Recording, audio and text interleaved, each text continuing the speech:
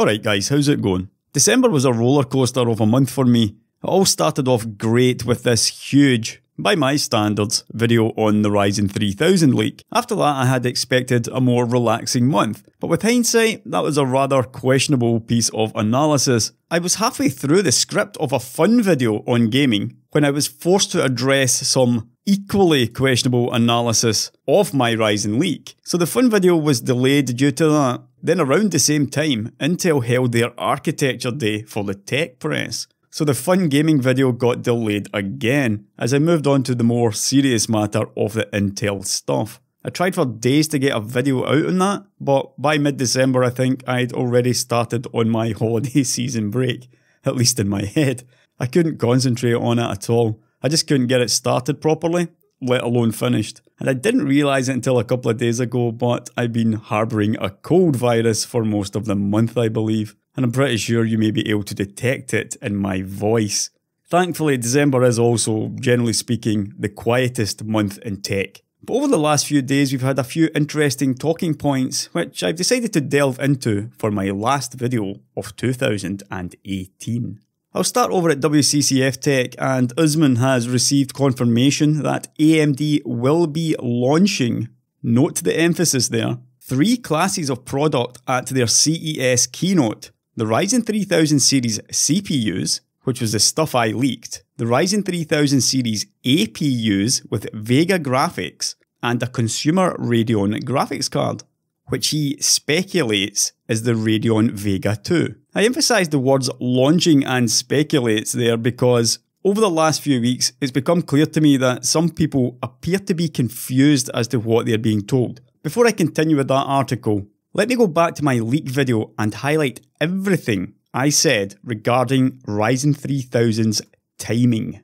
Most of the normal chips, the ones without the GPUs, should be announced at CES in a month's time. However, the G chips are coming much later in the third quarter of 2019. That makes sense from the perspective of Navi 12 not yet being manufactured, or maybe having just started mass production. And looking at the TDPs of the Ryzen 5s, the 3600, which apparently may still end up getting Ryzen 5 3400 branding, is a 65 watt TDP chip. 3600X is a 95 watts chip, again both being revealed at CES. The star of the show is obviously the 3850X, or 3850A, whatever they end up calling it. And of course, this highest end Ryzen 9 part will be announced or launched in May. Apparently there will be 3 Navi based GPUs announced at CES. So you clearly heard the wording that I used. I used the word announced 3 times, revealed once, and the only time launched was mentioned, I said announced or launched in May. So anyone who claims I said Ryzen or Navi was launching at CES is either mistaken or has an agenda. That is their mistake or their agenda. My wording was unambiguous throughout, for that very reason. Back to WCCF though, and starting with the 3000 series APUs. The new APUs with Vega graphics are gonna be Zen Plus architecture and fabbed on 12nm, while the new CPUs, in my leak, are of course the Zen 2 architecture fabbed on 7nm. This may be somewhat confusing as both of them have the 3000 series branding, but it's not unusual to have different segments, architectures and process nodes with the same branding. In fact, we currently have that with the Ryzen 2000 series, in which the desktop APUs, stuff like your 2400G here, and of course your 2200G, those are 14nm chips, and also mobile chips like your 2700U, that also is still 14nm, while all the desktop chips like your 2700X, they moved on to 12nm FinFET, yet all of them have the same Ryzen 2000 branding. Recall also the recent leak over at Reddit suggesting 12nm APUs with Ryzen 3000 series branding. You had the Zen Plus 12nm Ryzen 5 3500G and the Zen Plus 12nm Ryzen 3 3300G. Those are clearly the 2400G and 2200G, simply rebranded on the 12nm process. My leak had the Ryzen 3 3300G and the Ryzen 5 3600G. So there is space there to fit desktop APUs in as the 3500G, the 3400G and the 3200G. These 7nm parts though, remember, will not be launched until the third quarter of 2019. So I wouldn't be surprised if we do see maybe a 12nm 3500G in there. I think so long as it's branded as Ryzen 3 and not Ryzen 5, that's just about forgivable. My preference though would be that both the Ryzen 5 2400G and the Ryzen 3 2200G are rebranded as Ryzen 3's 3400Gs and 3200Gs. It's fine for the mobile and the ultra low power parts to get the higher numbers, suffixed as M and U, like we see here with the Ryzen 7 3700U leaked last month. That's all okay. Note that the 2000 series desktop APUs, that's the 14nm 2400 and 2200Gs, were announced at CES 2018 on the January, then launched just over a month later. So there's one potential difference between the announcement and launch. But enough of these incredibly boring parts. The big news here is Usman's confirmation on the real Ryzen 3000 series, which is of course Zen 2 on 7nm. Now many of you have been wondering what exactly AMD will be doing at CES. The fact here is, it's just too hard to say exactly when the actual launch of these will be. We can see by this slide from the last CES that the 12nm second generation Ryzen was introduced at CES to be launched in April. We didn't get a whole lot of extra details other than it would have higher clock speeds and precision boost too. But remember, this was 3 months out from the actual launch. And it got me thinking hard about what AMD will likely do at this upcoming CES. If we start simply by looking at the hardware specs, they clearly have a crushing core advantage over Intel. Where it gets difficult for them though is in showing exactly what to reveal right now and what to hold back for later. They for sure have all of these parts available for demonstration at CES if they want to show their full hand. As you know, my leak suggested that they'll hold back the announcement of the fastest part until May for the 50th anniversary. But they'll also really want to show their best against the 9900K at CES. The entire tech world watching on as AMD's fastest desktop CPU finishes Cinebench in half the time of Intel's fastest desktop CPU. You have to understand the mindshare that is up for grabs here. Chances like this cannot be passed up. There has to be a demonstration. I guess though the 3800X will still be a mile ahead of the 9900K, so we could get that instead, with the anniversary 3850X getting no mention yet. For me though, the most likely course of action would be for AMD to show the 3850X's performance, but not mention any clock speeds or model names. So basically, an unspecified Ryzen 9 branded CPU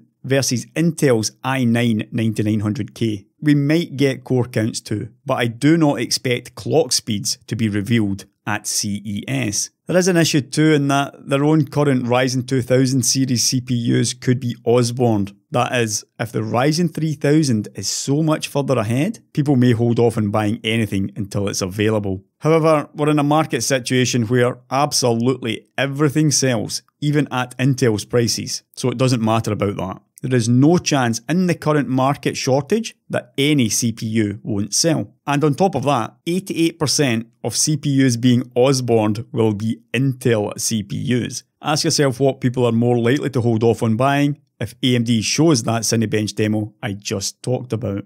Next up, a slight change of focus, as just before the WCCF Tech article launched, we caught wind of what looks like the first Ryzen 3000 engineering sample, coming from Apisac over at Twitter, who's quite a prolific discoverer of these samples. There weren't a lot of details, simply this tweet, but anyone who's paying attention to AMD's CPU codenames can spot one a mile away and know what to do with it next. So we run it through Marvin at mopc.net's excellent AMD codename decoder and get this. Starting off with 5, and going over to Video Cards, who caught wind of a Rome CPU engineering sample a few weeks ago, which started with 2. Engineering samples are of course what are sent out during sampling and used for testing before the chips are ready for mass production. So we believe that the 5 here for this Ryzen chip means it's a late or very recent engineering sample. As we can see here, the prototype generation. D stands for desktop, that one's simple enough. That includes Ryzen and Threadripper, which is why we know that this chip is a Ryzen chip. 010. Past leaks have shown this number to be the base clock of the chip. Back before Ryzen 1 launched, Canard PC got an engineering sample which began with 2D315. So that's an engineering sample 1 for the desktop, which had a base clock of 3.15 GHz. In this case though, 010 makes no sense at all for a base clock. That would be 100 MHz, which is far too low. What can it be instead? I don't know. Next up is 8, the model revision. Seemingly quite high again, like the first number. The latest ROM leak was a 4 here. Next up is BB, which means it is 65 watts. We can see this related to TDP and VRM setup. BB, 65 watts. So this is a 65 watt chip. M stands for AM4. 8 is 8 cores.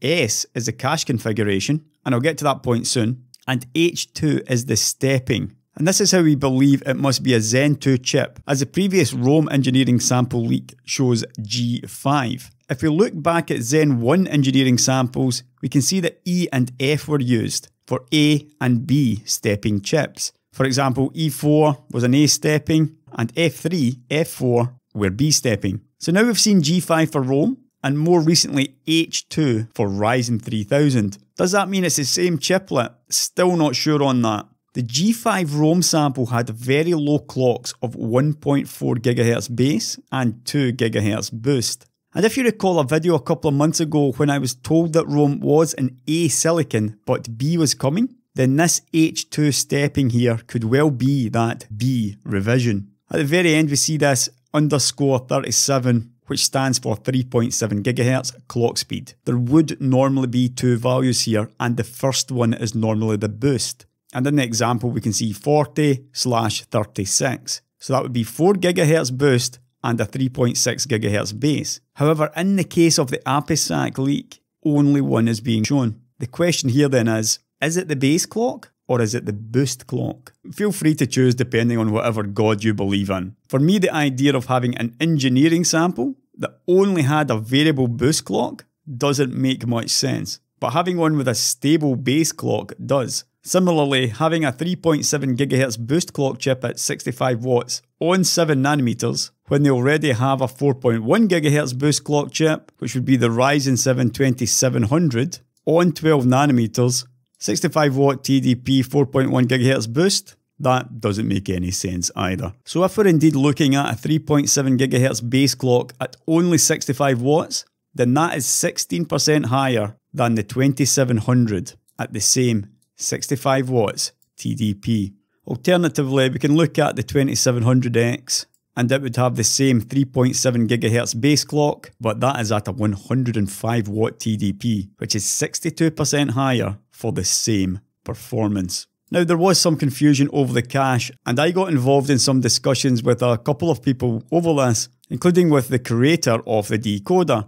After a couple of days of head scratching, he figured out that one of the OPN code letters had changed, and we can see that down here in the latest version 4.2 of the decoder. But due to that, we now know that this Ryzen 3000 engineering sample has a massive 32 megabytes of L3 cache. Of course, my leak suggested that it may be two 4-core chiplets, and in this case, each would have 16 megabytes of L3. It could of course still be one single monolithic chip with the whole 32 megabytes of L3, but it just made me realise how many options AMD has here. If the Ryzen die isn't the same chiplet as the EPYC one, they could have saved die space by keeping 16 megabyte of L3, same as the current generation Ryzen, rather than increasing to 32 meg on the die. To get 32 megabyte, you simply just need to use two chips, same as with the current Threadripper. But if each chip does have 32 megabytes of L3 cache each, the highest end parts,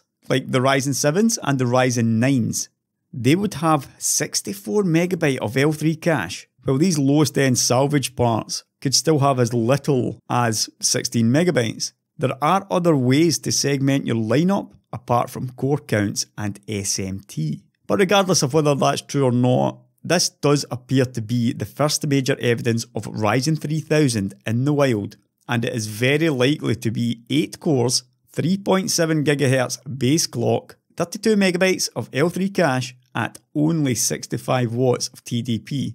It is very close to my Ryzen 5 3600. In fact, it's just slightly ahead of my leak, which suggested 3.6 GHz base clock at the same 65 watts TDP. That though is simply a marketing decision. AMD can easily drop 0.1 GHz off of that, and that will allow them to get more 3600s from the same number of wafers. Now getting back to the graphics, and there's been a fair bit of speculation recently on an incoming Vega 2 GPU as well, which started off with some new entries in a Linux patch, and then we saw a new Vega 2 trademark.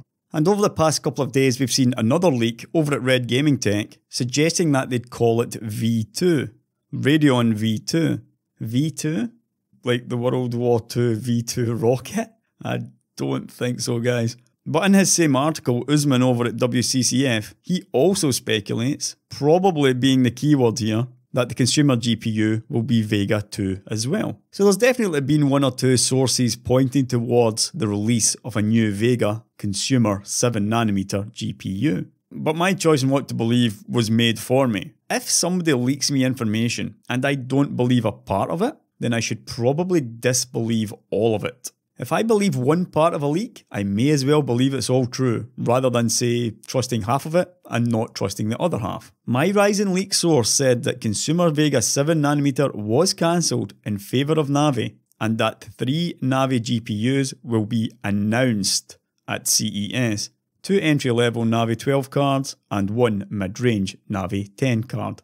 Now, let me say that my source has far more information on CPU compared to GPU specifics, and that was made clear to me. I was, however, told that consumer 7nm Vega did have production ramped up at some point, as AMD were concerned about having nothing to compete versus Turing throughout their entire stack. However, with Turing falling a little bit short in rasterization performance, the need for a rushed Vega 20 consumer part was lessened. Performance of the 7nm Vega part would have come in between the RTX 2080 and 2080 Ti, which is also what they're saying over at Red Gaming Tech, although instead of the RTX 2080 they've used the 1080 Ti. But my leak suggested it would still have been losing money because of the high cost of high bandwidth memory too. But if production had started and had ramped up, AMD could be left with a few thousand parts that need shifting. And Red Gaming Tech says that there will be apparently 20,000 units available for launch and an additional 40,000 units made later on,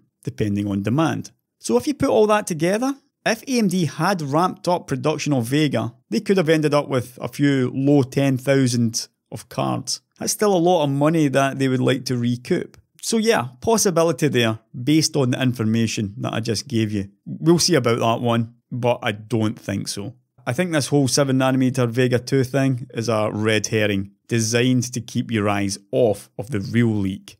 And of course I believe the real leak to be my leak, and I believe that they will announce Navi in some capacity. There is however an issue there in that AMD have just recently released the RX 590. These new Navi cards are going to be vastly more compelling than that part. And when I'm faced with a dilemma like this though, I like to dig into it, see what I can find to justify what is otherwise pretty dodgy looking leak regarding Navi. And I think what's likely happened here is that AMD were already committed to launching the RX 590 at the end of 2018. Such a decision would have been taken months earlier, remember. But after Navi's come back from TSMC, looking better than expected, according to Fudzilla in October, that's why that situation has arisen. The 590 looks bad because Navi's looking better than expected. It may also be coming earlier than expected too. If Fudzilla were told in October, then AMD could have had the chips in September. In fact, at the end of August, Mark Papermaster,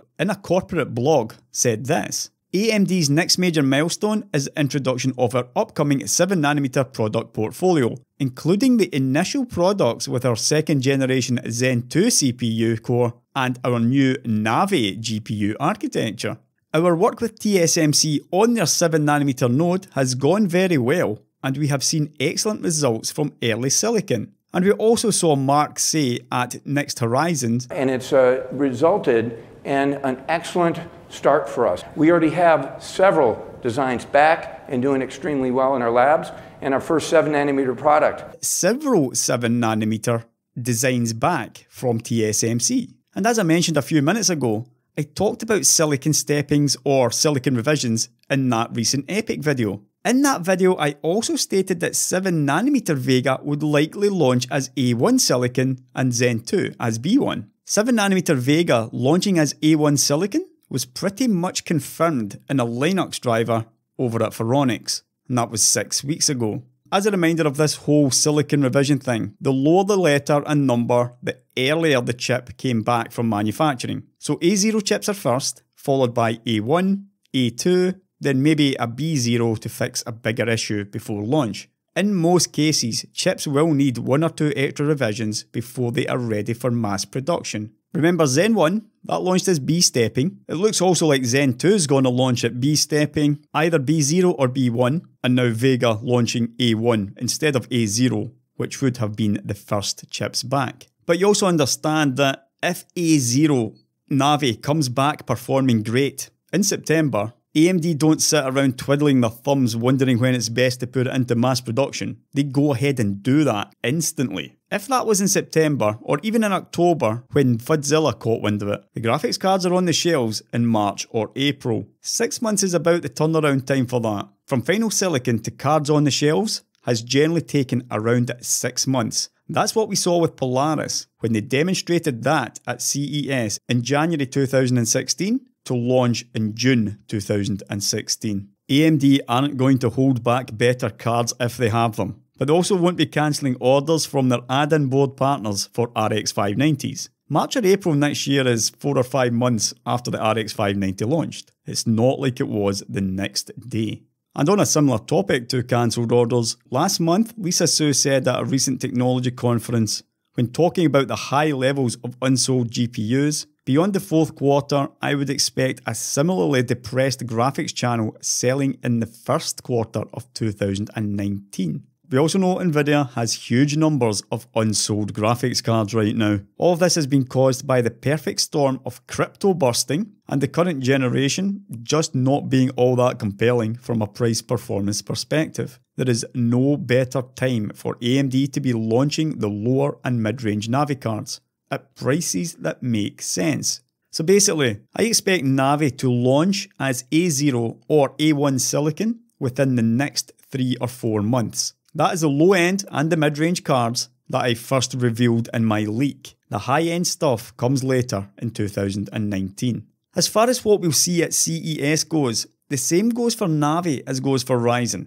AMD clearly has working parts in hand that they can demonstrate. Of course they do.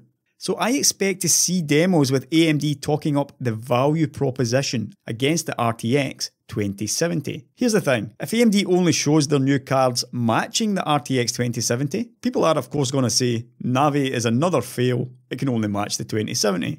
What about the 2080 Ti and the Titan RTX? But if Navi, the RX 3080, can match the RTX 2070 in some games, then AMD can perhaps show a Ryzen 5 3600X and an RX 380 up against a 9900K and the RTX 2070 and say, look, we're the same performance as Intel and Nvidia at half the price. And this is another major reason why the branding has changed to 3000 series for both the CPU and GPU to tie in Ryzen and Radeon for the OEMs. Right, so to finish this one off, something I haven't done in a while actually, and it's a competition. But Salvo Studios are giving away one of their S401 cases and also some custom acrylic side panels for one lucky winner. And the competition's open to anybody worldwide. So I'll put the link to this in the video description below and a winner will be chosen at random in a couple of weeks' time. And that's it. Also note though that the S401 is on sale, down from $165 to $130. And that's lasting through December the 31st. So by the time this video is out, there's not going to be much time left to get one at this price. So feel free to check those out, and also the best of luck in the competition. I'm done with this one, and yep, I'm well aware that most of what I've said in this video goes against current expectations elsewhere in the tech press. But if I'm in for a penny with this leak, I am in for a pound. Whether that confidence was misplaced, we'll soon find out. But only a few days ago, in an interview at the Consumer Technology Association, AMD's Lisa Su again, when asked if she could give a sneak peek of what she will be discussing during her CES 2019 keynote, replied with, "Last but certainly not least, we will be making some exciting announcements about our next generation products." AMD has the CES keynote for the first time in their history. With the world watching on, do you really think they're going to waste that opportunity talking about 12nm APUs? I hope you all have a great remaining holiday period, and I'll catch you later, guys, in 2019.